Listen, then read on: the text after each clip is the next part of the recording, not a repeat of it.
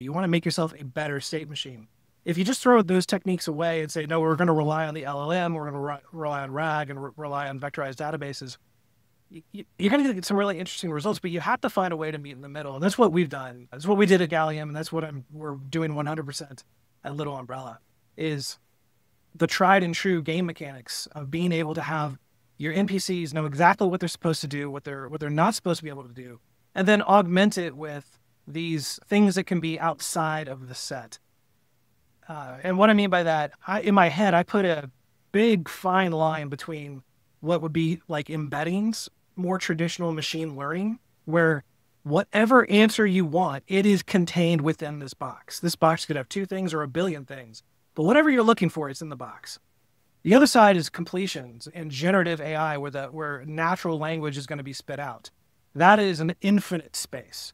You can try to put enough instructions into it or fine tune your models or switch to a much smaller parameter set. But no matter what, it could be anything.